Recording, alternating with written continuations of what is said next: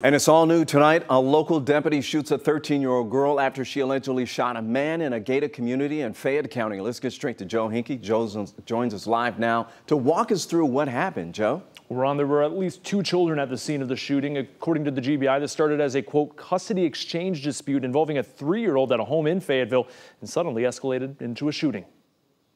The incident took place at a home on Carnoustie Way in a gated Fayetteville neighborhood. Information released late Thursday afternoon by the GBI describes a 38-year-old man calling the Fayette County Sheriff's Office shortly before 9 p.m. Wednesday and requesting help with a custody exchange dispute involving a 3-year-old.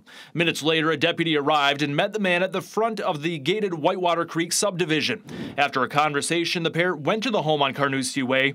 This is when the situation escalated.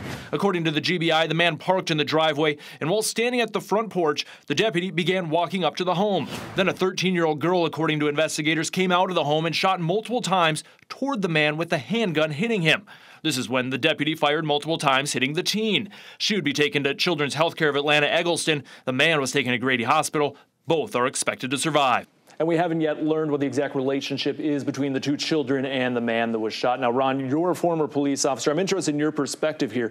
The situation, we have that teen allegedly coming out of the home, firing at this man. That deputy's walking up on the situation. If you're that deputy, what's going through your mind as you see this play out? You know, when officers go through the academy, I don't care if it's a teenager or if it's an adult. If someone is pointing a weapon at you, a deadly weapon at you, then you're supposed to engage them with deadly force. You're not going to shoot the weapon out of their hands, shoot them in the shin to try to wound them. It's deadly force. And so that 13-year-old is fortunate to be alive tonight, Joe. And as is the case in a majority of officer-involved shootings, the GBI now leading the investigation. So they're probably looking at the mindset of that deputy and going through those different factors that you described. Yeah, that's right.